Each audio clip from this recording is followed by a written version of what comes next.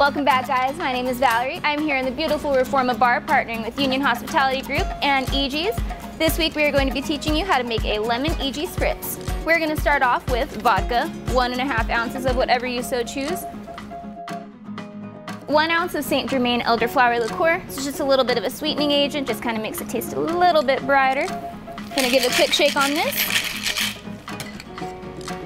Gonna set that to the side.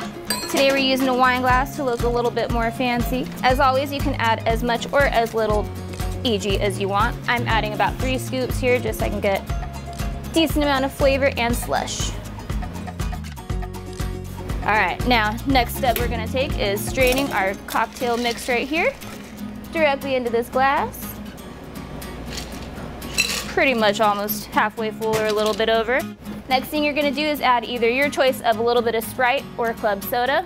I prefer club soda just because our drink is a little bit sweet already. We don't want to overdo it. And last but not least, we're going to add your choice of bubbles. You can use Prosecco, Brut Champagne, whatever you so choose. Prosecco, again, happens to be my favorite. Now, just to make sure you get everything nice and mixed together, we're just gonna give that a quick little stir. A nice little garnish straw, whatever you prefer. And there you have it, Lemon Eegee Spritz.